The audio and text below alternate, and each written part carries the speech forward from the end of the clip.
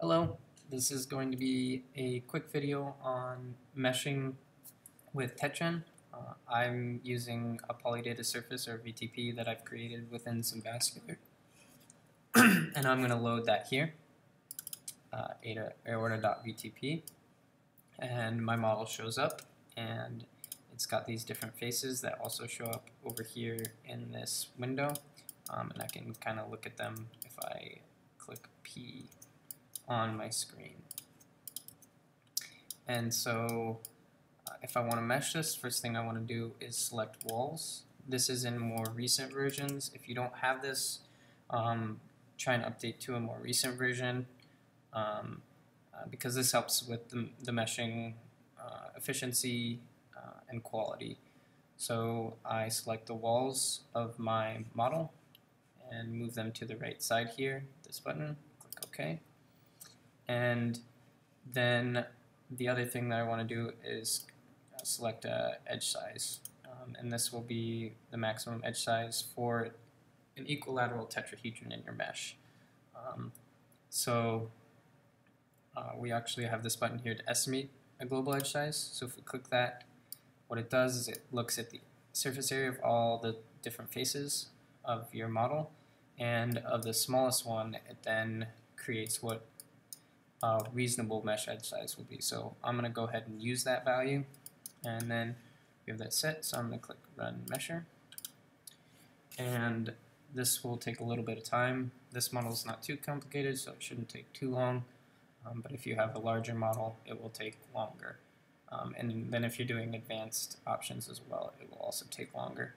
But what it's doing is creating a surface mesh. It's doing a surface remeshing of this, and then actually creating a volume mesh with TetGen. And so this will end up being just all tetrahedron within your volume.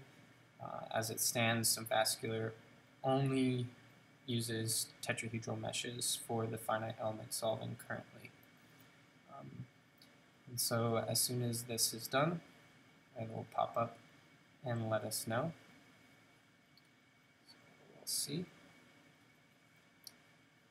Shouldn't take too much longer. And there we go. This has 223,000 elements. If we want to see only the volume mesh, then we go here, exterior surface mesh, and you can see what it's done. Looks pretty nice. And so say for some reason we didn't like this or we want to do something else, we can run again. I'm going to show radius space meshing. This is pretty nice. It creates center lines of your model and then bases the value of the mesh at this location based on the center line and the distance from the center line. So it will take this value here and set that to be the value at the closest point to the center line. So in this case, it will be probably one of these spots. So we want to set a mesh edge size that makes sense for these spots, which this is, and then it should be bigger for the rest of it. So we're going to click Run Mesher, and you'll see we'll get a slightly different mesh when we do this. This is nice for larger models with varying vessel sizes, because sometimes it's tough to prescribe a mesh edge size that works everywhere. And so it's creating the center lines, calculating the distance to the vessel at each location along the center line, and prescribing a mesh edge value. And as you can see, a lot less elements here. Pops up, and yep, looks pretty good. Say we want to change the mesh edge size at only one of our faces.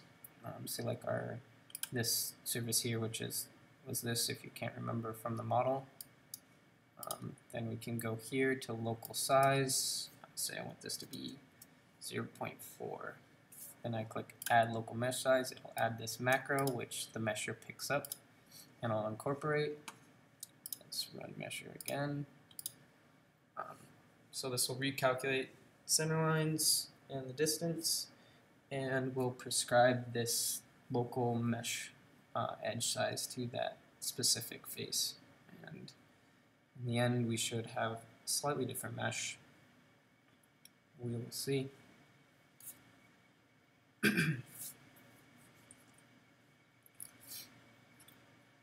And there we go. Slightly more elements, obviously. And as you can see, the element size is pretty uniform along this length because we've done uniform mesh size. And then this is varying based on that centerline value. And then if we want, we can also do something such as boundary layer meshing. I'm going to remove the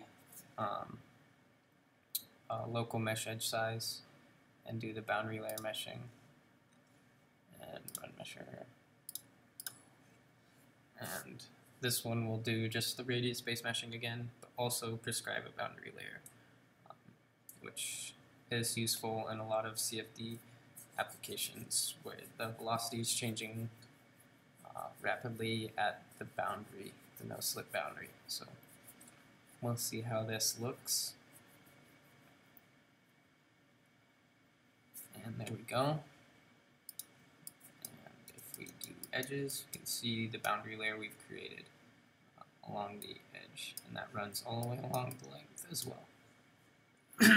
So hopefully that shows you kind of some stuff to do for meshing with TetGen. I hope you have a great day. If there's any questions, feel free to post on the forums or here. All right.